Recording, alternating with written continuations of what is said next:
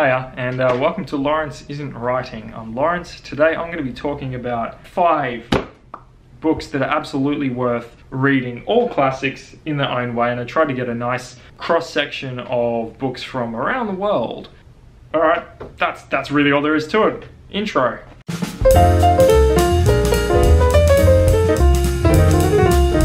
That was the intro. Okay, let's start off with a big one. Ulysses by James Joyce. You have absolutely heard of this book. It does not need an introduction. It's ridiculously big. It's about 1,000 round figures pages. It is a difficult book. It's set up into 18 separate chapters, each more difficult to read than the last. Some of them are in what can only be described as made-up language. So why is it worth reading? One way you can approach it is from this perspective that it is a work of art that is demanding, and if you give it your time and investment, you will have experienced something that very few people have actually managed to get all the way through. Other side of the fence, it's worthwhile reading because it's actually hiding quite a nice, sweet little story about Leopold Bloom and his lonely, self-deprecating life in Dublin, and his relationship with his wife, which is kind of strained, and him reaching out to this young guy, Stephen, as kind of like a son / peer. And there is a sweet little familial story in there, which I found really rewarding in its own right, the way it all sort of comes together by the end. So there's, as I said, I've rambled long enough for this one. There's 2 ways to enjoy it, both of which completely rewarding. That's Ulysses. What did I have next on the list?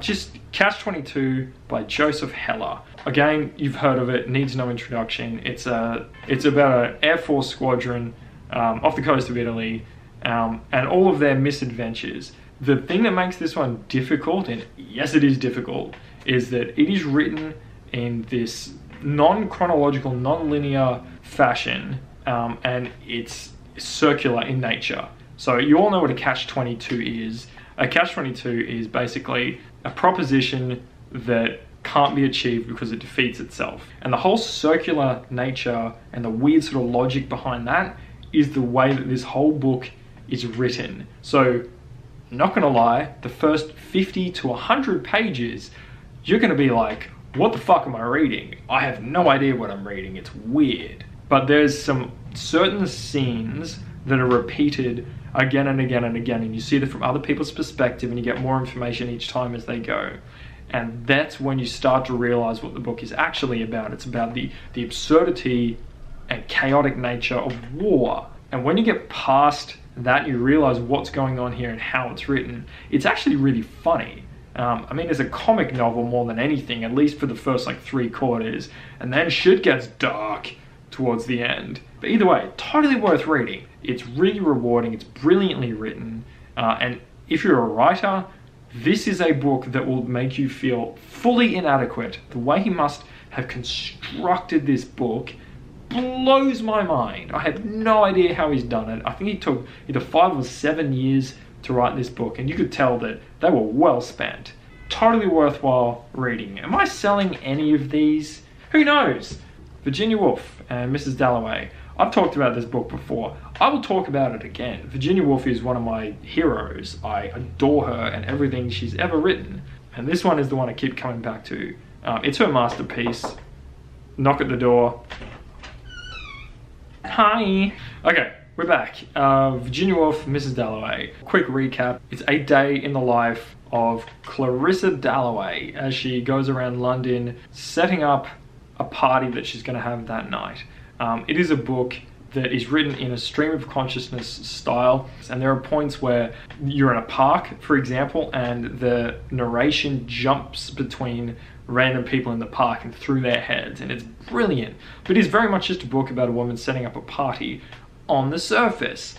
When you dig below that, it's about regret and early 20th century oppression, and this is pre-suffragette movement. And beyond that, there's also the fact that Clarissa herself has had a love affair with a woman in the past, and she's very regretful about not being able to continue on with that. She's married to a man that she kind of has very mixed feelings about, but it's also just beautifully written. You don't even have to care for the plot The writing is schmick. It's poetry. She could have been a poet. Not a doubt in my mind she would have been a great one. But if it counts for anything at all, this is the only book I have ever reread cover to cover. I'm going to go to Victor Hugo, The Hunchback of Notre Dame. You've heard of it, you know The Hunchback. Disney made a movie about it, so you've definitely heard of it. Again, quite a big book, very readable, and definitely not what you think it is when you first pick it up. If you've seen the Disney film, or you've heard of this book, you think it's just about Quasimodo, the Hunchback, and Esmeralda, who he falls in love with, living in Paris, in, I guess, medieval Paris. I don't know when this is set, like the 15th, 16th century?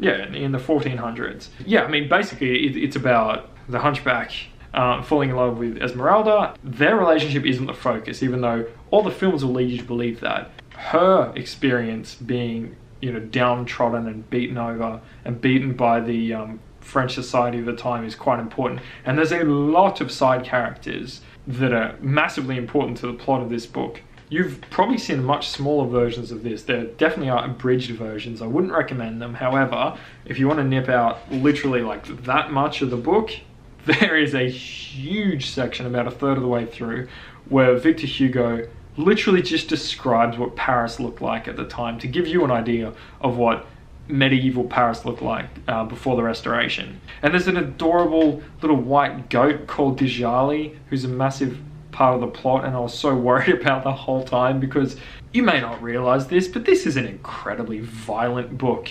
I didn't know that going in. Fuck, it gets brutal towards the end. There's a bit, and this may spoil or may not spoil. Either way, Quasimodo is blamed for crimes, and the populace come to get him, and he fucking massacres people. There's a bit where he's on the roof of Notre Dame and is like running around the rooftops, throwing giant pots of melted, scalding iron on people. Super violent, super interesting. The plot is great. It's kind of like just an adventure story. All right, last but certainly not least, Crime and Punishment by Fyodor Dostoevsky. It is a book about a guy who commits a murder because he thinks that he can philosophically justify it to himself. The guy's name is Raskolnikov. He murders a loan shark who he thinks is a horrible scourge on society. And he thinks that because he's ridding her and benefiting from it himself, because he's a great person, and because he's going to be able to do a lot of good with the money he obtains for that, that he can justify it. The murder happens pretty early in the book. It goes comedically awry, but he manages to get away with it.